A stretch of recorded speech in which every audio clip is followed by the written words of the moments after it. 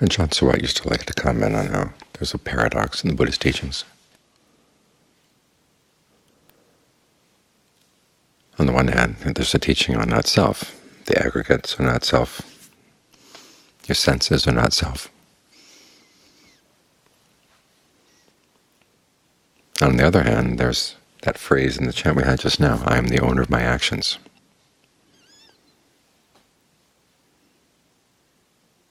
So this is an important distinction. If you're going to identify with anything, identify with your actions. There comes a point, of course, at the end of the path where you don't identify with anything at all. But to get to that point, you have to be very selective in what you do and don't identify with. So when you think about the aggregates, they're things that are happening to you. They're results of past actions. Don't latch onto those, but focus very carefully on what you are doing right now, because that's where you get to see things in action, to see your mind in action and understand.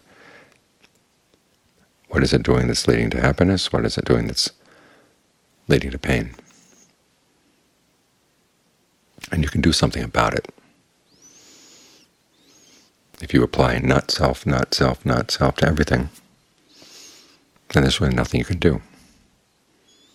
I've actually heard of people saying, well, you realize that no one has any free will, everything is conditioned, and so you're just sitting here watching what's going on. Well, it's denying any kind of agency, any kind of responsibility, and that kind of attitude is not going to get you anywhere on the path. It short-circuits the path. This is why the Ajahns in general warn against going to not self too quickly or without any discernment. And Ajahn Sawat's distinction is one of the important distinctions to make. What are you doing right now as opposed to what's coming in at you? Because the suffering you're feeling right now, whatever stress or strain or sense of burden or disturbance in the mind, it comes from what you're doing. The things that are coming in may give you the raw material to create that suffering, but you don't have to create suffering out of them. And some people don't like to hear this. It makes them think that they're being blamed for their sufferings. It's not so much a sense of blame. It's just noticing where the cause is and how you can do something about it. And it actually puts you in charge. You accept responsibility so that you can do something about it. So this kind of sense of self is an important one to nurture. That helps keep us focused on the issue of action, because that's what the Buddhist teachings are all about. The word Dhamma can also mean action. It's not a common usage of the word, but it's there in the language. And for the Buddha, it's always in the back of, in the back of the mind. When he gave his list of important teachings, the Wings to Awakening, almost all of them are actions of one kind or another, attitudes. It wasn't a matter of believing in the Buddhist cosmology. That wasn't one of the essential teachings. The essential teachings were qualities of mind that you develop, and you develop them through your actions. Things like the 5 strengths, the 4 bases of success, the establishings of mindfulness, these are all activities. The Noble Eightfold Path is a path of action. So focus on what you're doing. And it's in the process of understanding what you're doing that you'll see how the Buddha's teachings actually apply to help you do things more skillfully. And you can apply this distinction in all kinds of levels. 2 of the questions that came up today, one of them had to do with pain. The fact that there's pain in the body, or the pain that comes from physical conditions, that's part of the world.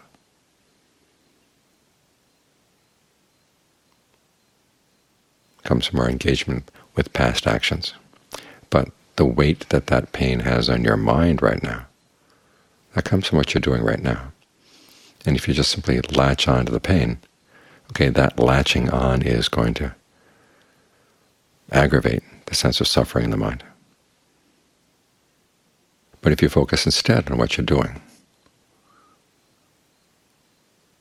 you say, well, I can do that differently. I don't have to latch on. This is why it's important to listen to the Dhamma to get ideas about the different techniques or different approaches you can take toward the pain. And also give you some idea how you might use your ingenuity to come up with new approaches of your own. Because everybody's pains are very idiosyncratic. The general outlines are the same. The fact that there is a pain in the body and it aggravates the mind, it's because of your craving and clinging. But the precise way in which you visualize that pain to yourself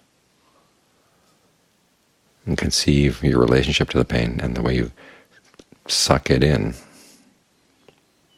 as you feed on the pain, those are going to be very idiosyncratic. So you might have to ask some idiosyncratic questions about it. But as long as you're very actively questioning, you become a moving target, and the pain can't shoot you. And after all, you begin to realize, the pain's not trying to shoot you. It's because you've been running up and gobbling it down. But if you stop gobbling it and approach it from other angles, without the desire to make it go away, the physical pain may have to stay there. Although you can work with the breath energy first to see if that can help. If you have this basis of a good solid foundation in your concentration inside, and then you can make forays out from that center and probe into the pain. Ask questions about it, and as long as you're asking questions, you're not sitting there feeding on it. That changes your relationship, and that's precisely the kind of thing the Buddha is talking about. You want to focus on what you're doing, because that's going to make all the difference. This is why he put aside all those larger questions about being, like what is the nature of the cosmos, or what are you as a person? Is the cosmos eternal? Is it not eternal? Is it finite or is it infinite? He said that doesn't really matter. And if you define yourself as anything, you place limitations on yourself. Instead, look at what you're doing and learn how to do it more skillfully. Even our idea of self, he said, look at it as a kind of action. You do the act of identifying, and in identifying, you're going to place some limitations on yourself. There are some identities that are useful to take on as part of the path on a temporary basis. But when you begin to see that your sense of who you are is making you suffer, you can say, I can question this. I don't have to identify with these things.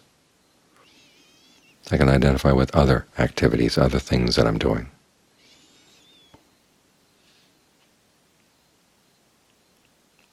And that's how you grow. This is how your sense of self will change, or how you add new senses of self to your stable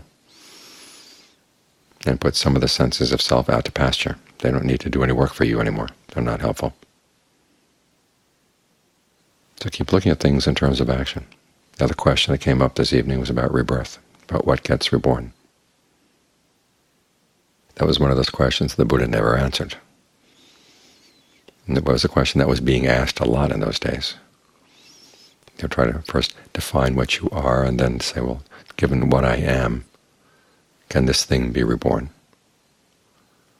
People would identify with their bodies, they'd identify with different aspects of the mind. And the question was always back and forth, is this what you really are? If so, can this thing survive the death of the body? And this kind of questioning exists up till today. I know people who claim that given what we know about our biological makeup, a human being is just the body, and consciousness is a result of physical and chemical interactions in the body. Well, they don't know that. It's just an assumption. But once you make that assumption, then the question is, well, can such a thing be reborn? And they would say, well, no, it's impossible. Once the body's done, that's it. But that wasn't the Buddha's approach. His approach was to say, well, what can the mind do in terms of finding true happiness? And in the course of finding that true happiness, he learned a lot about the nature of how consciousness acts and what keeps it going. It's a feeding process, and he discovered it doesn't have to depend on the body. Consciousness can depend simply on craving. It's like fire going from one building to another. You don't need to have a piece of wood touching this burning building in order for the fire to go across the wood to the other side. The fire can subsist on the oxygen in the air as it leaps from one building to the next. It says in the same way, the mind doesn't need the body. Consciousness doesn't need the body. It can feed on clinging and craving. But what is this consciousness? He says, look at it as a process. It's things that you're doing. The activity of craving and clinging, these are things you're doing. And this becomes a really useful teaching. Instead of wasting all your time about defining what you are and then trying to draw conclusions from that, he said, well, this is what the human being does. This is what the mind does. And this is what it can do. It can create or can develop a level of skill that goes way beyond what you might imagine if you just sat around thinking and talking. And it can have a huge impact on the extent to which you're going to keep on suffering or not. Now that's a really useful question, a really useful series of questions to pursue.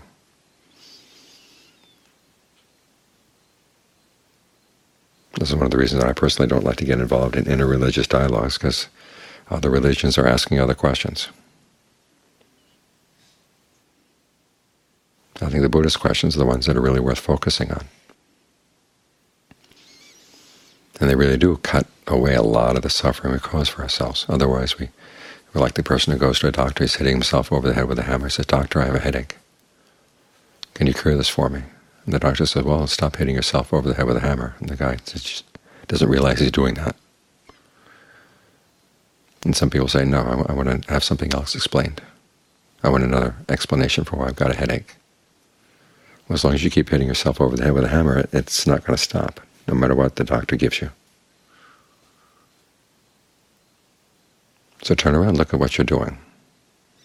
As you create suffering around various issues, as you create suffering around physical pain, about other concerns in your life, what are you doing that creates the suffering? Try to get more conscious of that. This is why we practice concentration.